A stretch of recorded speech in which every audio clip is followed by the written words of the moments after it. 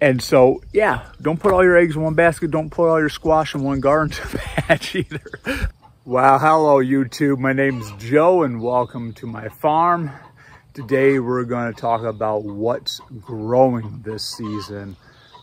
This is the end of June 2023. It's a foggy morning this morning, but I have some time and I thought I would share what's growing, what we're growing, and yeah, kind of a nice timeline for future reference.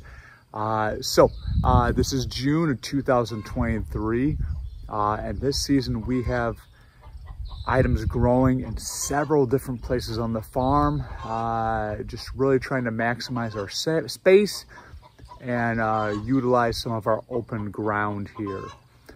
So behind me is the main veggie garden. And so we're going to kind of take a look at what's growing, already some successes, some things learned, not really failures, but some things learned. And so let's dive into it. For reference, garden pond is right down here. First thing that's growing is we always like to have going along the outside of the fence. We'll have some zinnias, some different flowers. And really most of that is I use the tiller through here. So I take down these fence gates. Then once I set it back up, I have some raw dirt there. It's nice to have that flowers there. They're really nice for picking. They're nice for sharing. They're nice for pollinators. So let's take a look at what is in there. So as we talk about what's growing in the garden, I grow usually in rows. I'll back the tiller up into that space and then I come out. You've probably seen my Hiller Tiller videos, Tiller Hiller. I will share that up above, but make it all in rows. They're long rows, but they work. So along this high side row here, we have our Swiss chard, our lettuce, kale. You can see a trellis fence going along there. Usually it has sweet peas there. Mr. Mold decided that he wanted my sweet peas, but we also use that trellis fence for cucumbers. There will also be some radishes along there and that sort of thing. The next row, right down below, you can see I have a little bit of onions. Underneath this little netting is going to be a few cabbages, not all the cabbages, but a few of the cabbages. And that netting really kind of keeps those moths from laying their seeds. The netting actually is a little bit small. The cabbages this year want to get much larger, but it does help. Let me level you guys out. Going along here, this really became a pretty wide row. And so you can see two different plantings of green beans down there. And so this one's just about ready to flower. This big one, the small one, is probably 2.5 weeks old right now. And so went back a few days ago and kind of filled in the gaps of those. And they'll need some very fine weeding. But that is what things are looking like. We'll go to this next row. At my feet, I've got just a little bit of okra. We've not had high success here at the farm with okra, but I really enjoy okra, and so we continue to plant it and eat it. And then you see there's, I don't know, 18 or so broccoli plants down there. And we'll, like I said, we'll walk through and look a little closer at those. And then we get to the mother load. The mother load is, we've got about 63 or so tomatoes, and I mostly plant Roma tomatoes. And those are for canning and saucing. I do use cages. Cages get a little bit annoying, but they do the job. Those plants will get up 3 to 4 foot tall, and they need support, especially on a long row like this. Stakes are a hassle too. I thought about doing a weave, but whatever you use, it's troublesome. Come along here. Now we have a row of peppers. Start out with initially 30 different types of peppers. I shouldn't say, we had about 30 different plants. I think we're now down to about 28 plants, and probably 20 of those being just good old green peppers. People like peppers. If we grow more than we need, they get shared. And so that's that row. And then this final row here is all the extras. So extra plant zucchini comes up in a hill, we put it here. Tomato didn't have a spot, we put it there. You could see some broccoli down closer. Cabbage. I think those are beets, that really weedy spot there. And then some more cabbage down yonder. So let's walk this way, kind of give you an idea of what things are looking like all along there.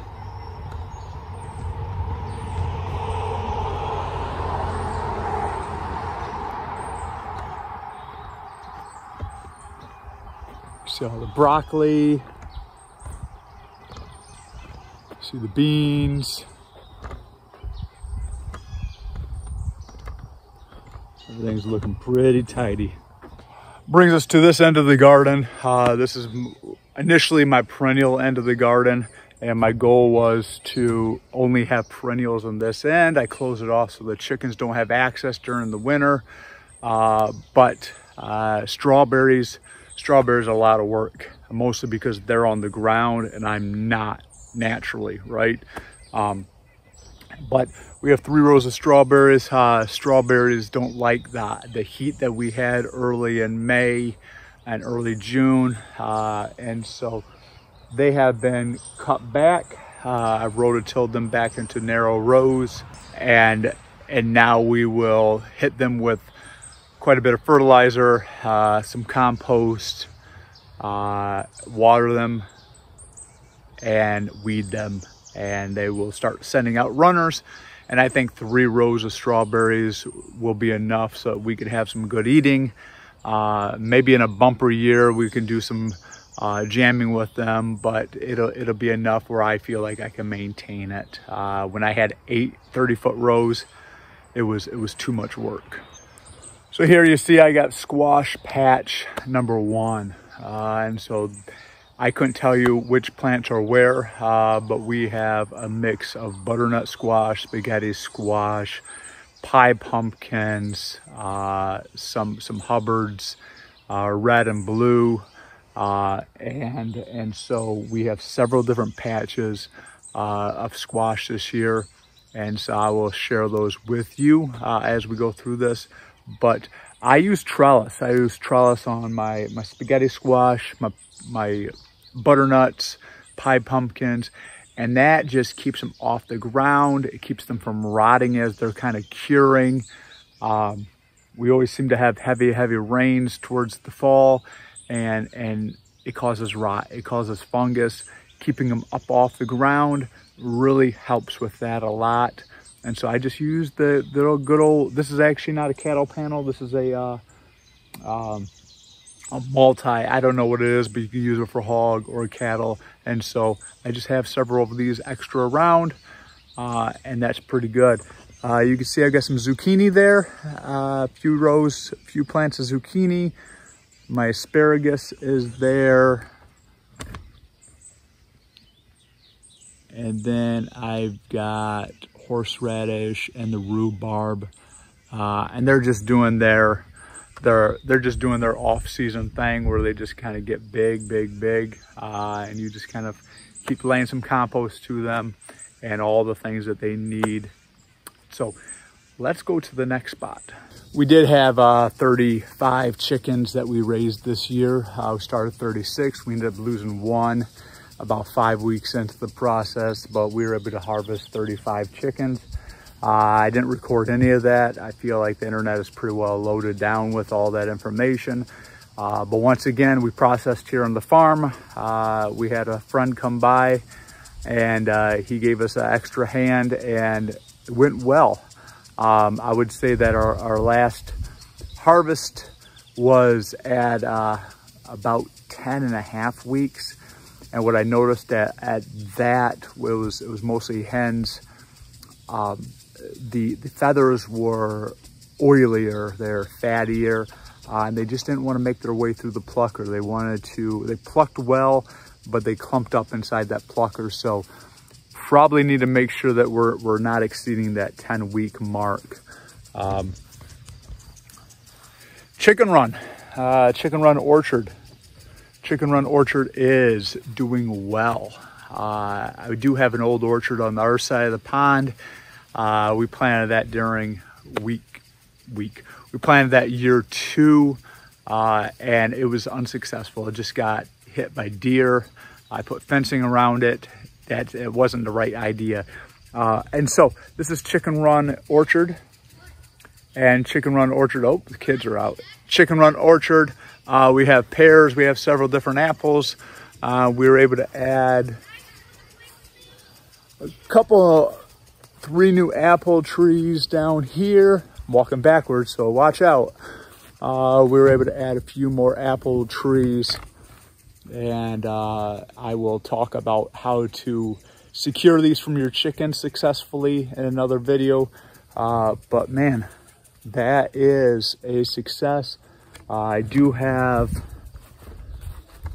we got a few apples off this last season, and right there, that is a Honey Crisp, and that thing is loaded down. And when I say loaded down, maybe it's got 25 apples on it. So not heavy. It did do some natural thinning. It made it past the frost. We did not have any pears. The pear trees look good too, but that fruit, it got hit by frost. So that's okay. But that's what's growing here. We're continuing to expand it as we can find some discount fruit trees. It's a tough thing to spend 40 or 50 bucks on a fruit tree. And so if they're healthy enough and I can get them cheap enough, we'll add to it. Let's go to the next spot. Kind of a silly thing here. Welcome to the pig pen, right? And so this is the pig pen. And we don't have any hogs this year. I actually have made some fence posts earlier this season where I'm planning on making another pig pen. My understanding is that you need to let pig pens rest for a few years. And we don't have any hogs on the farm this year, but I thought, man, they really worked up the soil. They made some deposits. Most of it is down in that corner, which is pretty a dark hole, but, and so we started looking through all the seeds, the seed banks. I've got sunflower seeds that are 3 years old. I've got pumpkin squash seeds that are that old. And so went in here, tilled up a few rows. You could see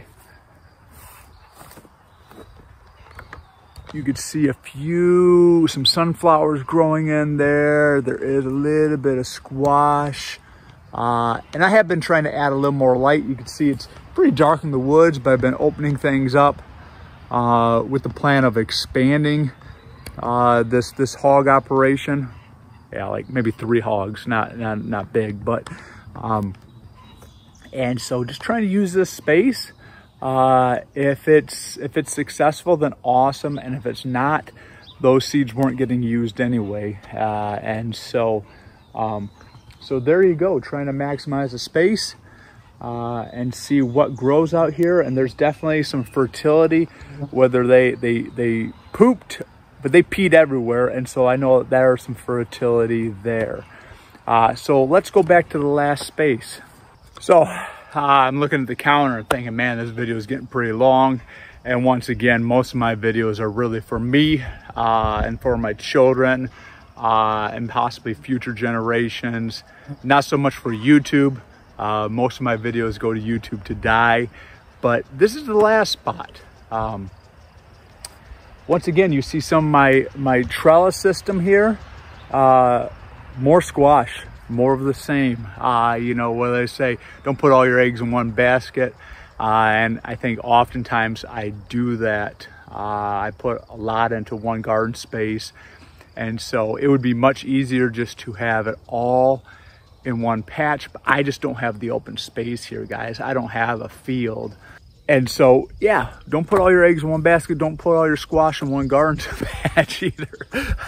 I really like squash. I like how it just stays. You know, you can store it for months and months and months. That's pretty great. So yeah, more squash. This is not doing quite as well. I think some of the seed is just old. And so we're dealing with seed that is probably 3 or 4 years old, and it's just not making it. And then there's the potato patch. And probably some of these potatoes are getting pretty leggy. Probably some of them could handle being hilled again, but I don't think I'm going to do it. I just don't think I planted them wide enough to really have enough dirt to hill up. And so I might run the tiller down through just to kind of limit some of the weeds. And so when it comes time to harvest, I don't have to sift through a lot of weed action. But you can definitely tell which end is better fertilized. You can see that far end down there.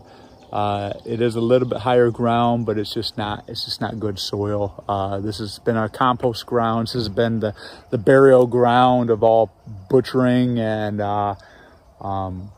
you know, critter gets in a trap. It gets laid to rest in this space. And so ground is improving. It really is improving. But if you go down 2 feet, it's bright yellow sand. Where you go 10 feet that way or 10 feet that way, it's potter's clay. So go figure, right? So that's what's growing. That's what's growing. And we're just kind of doing what we can. Here are the kids riding the bikes on the trails.